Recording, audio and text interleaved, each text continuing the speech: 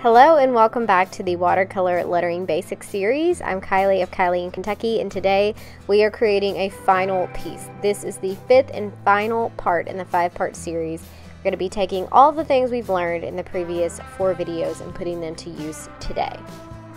First, I'm going to begin by sketching out on a regular piece of 8.5 by 11 copy paper my sketch for my finished piece. So I want to just create something really fun. I'm going to be using the rainbow blending technique that we learned in the 4th video, and this is just the very preliminary sketch that's going to take place before laying everything out and making adjustments. If you've watched any of my videos or followed me on Instagram, you know that going over things like 20 times is just the way I do it.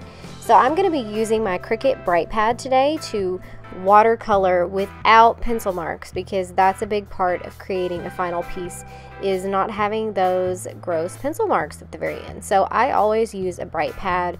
You could use a light pad of any sort. You could put a flashlight under a glass coffee table or hold things up to a window. There are a lot of hacks to get around having to invest in a light pad, but this is the way I like to do it, and I've done this in a ton of videos as well.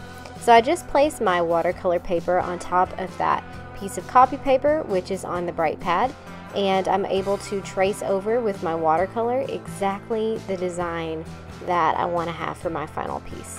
And like I said, we're doing rainbow lettering, so just sit back and enjoy the process, and I'll touch base with you here in just a second.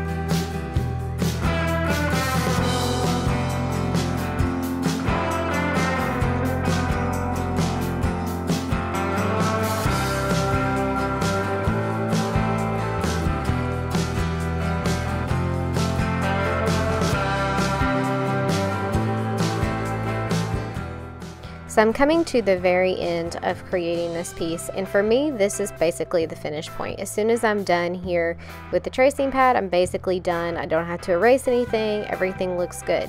But just in case you don't have a light pad or any sort of way to trace, I wanted to show you what it looks like to try to erase pencil marks from underneath watercolor. So I have this really low quality, cheap watercolor that I've been using this whole time. This is what it looks like when you take an eraser to it.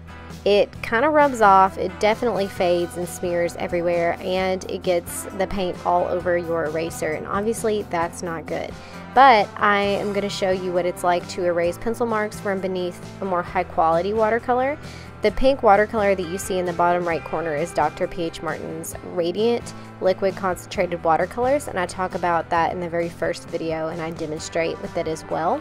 And you'll have to forgive me, the first part of me erasing the pencil marks from below was somehow cut off, but you can see here in just a second that the pencil marks actually come off really well, and there's just very minor fading. So you can see that here, that quality does make a difference when it comes to something like this. So I highly suggest investing in some nicer watercolors if you plan on selling them, or if that's something that you're really conscious about. But basically, I mean, that's it for creating a final piece. Honestly, you just lay out your design, you watercolor on top of it, And you can guarantee in the future I'm going to have a lot more videos on watercolor illustration, lettering, and everything else. So go back to the beginning, go through this 5-part series more than once for some practice, and let me know how your practice is going. I can't wait to see you again with another video. Bye!